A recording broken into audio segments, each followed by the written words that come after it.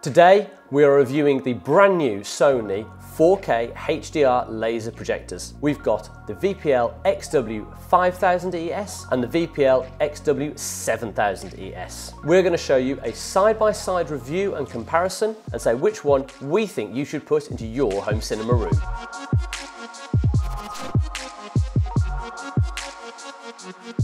Sony have very kindly brought these two projectors to our experience centre today, so thank you very much to Sony UK for sorting that out. Some stats on these projectors. The 5000ES is a 2000 lumen projector and it retails $5,999, and the 7000 is 3200 lumens and retails for $14,999. There is one that sits in the middle, that's the 6000. At the moment, this isn't available in the UK. It's only been launched in Japan and in America, and we are appealing to Sony to please launch it over here because it's a fantastic midway point between these two projectors. The 5000ES is the smaller of the two, 460 by 200 by 472, and it weighs approximately 13 kilograms. The 7000ES is slightly bigger, by about 55mm all round, and weighs 14 kilograms. But that is 20% smaller in volume than its predecessor, the 790ES. A little bit about the actual physical attributes.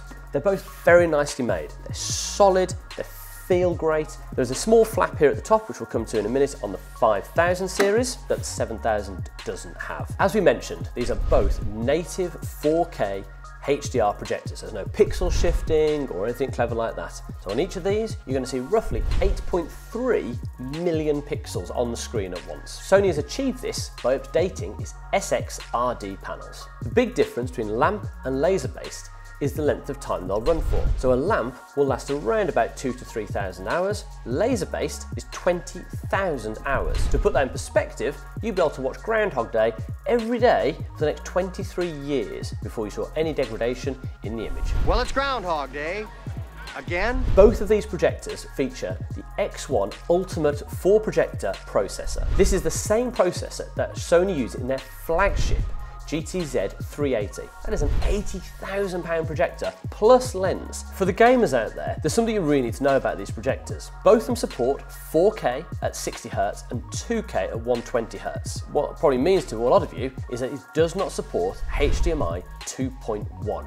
These are HDMI 2.0B. So the beauty of having the 4K 60Hz is that you've got then a lag of just 21 milliseconds, and at 2K 120Hz, your lag is down to 13 milliseconds. You will still really enjoy gaming on these if you like gaming on something like a Sony Bravia. Yes, it is not a dedicated gaming monitor, but it's still very, very good.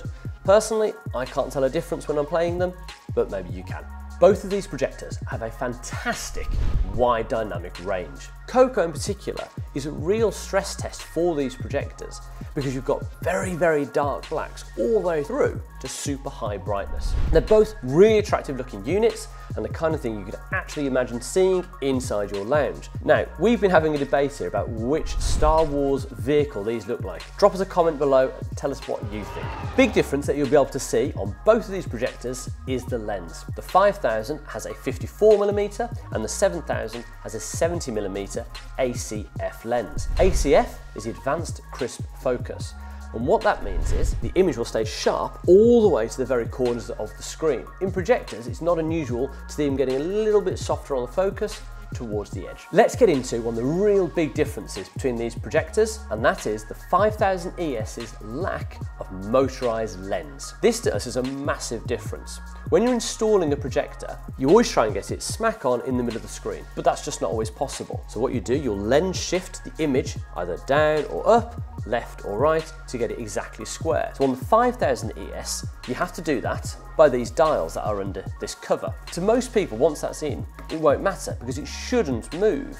But over time, all projectors will just settle a little bit. So every now and again, you might have to go and gently move them. Now, moving them by hand has got the potential to shift the whole position of the projector, whereas the 7000ES and most of their competitors have a motorized lens. You get the remote control out and you go up, down, left, right and shift it to wherever it needs to be. By removing it on the 5000, they've obviously done it to try and get the price point down.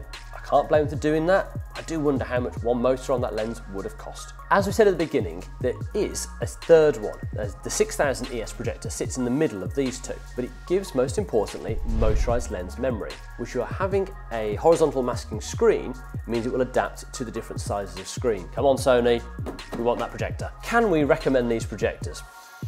Absolutely.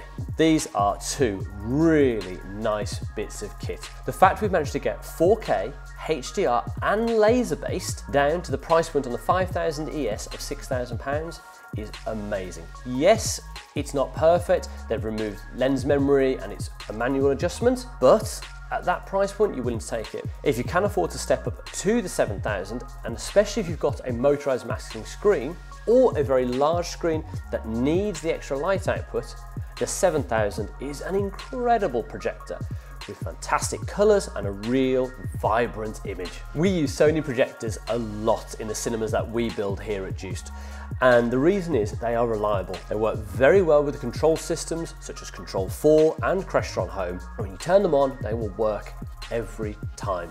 You've got great input on these. Yes, it's HDMI 2.0, not 2.1, but really, if you're gaming on a 4-meter wide projection screen, you're not going to notice the difference in that gaming lag. Out of the two of them, if it was my credit card on the table, which would I buy? I'd go for the 5000. And that's only because of the particular room that I've got. However, if I get an upgrade and go for motorized masking, the 7000 all day long. Please drop a comment below and let us know what you think of these projectors. Follow Jooced on all the usual social media channels. And again, a massive thanks to Sony, who helped us out by bringing these up here today, but in no way have they influenced this review. It's been completely impartial. Thank you very much. We'll see you again soon. Bye. You talked over that then? I felt that was quite good, that was. Follow Jooced on all the social media channels to keep abreast. Where is that coming from? Where is that even coming from?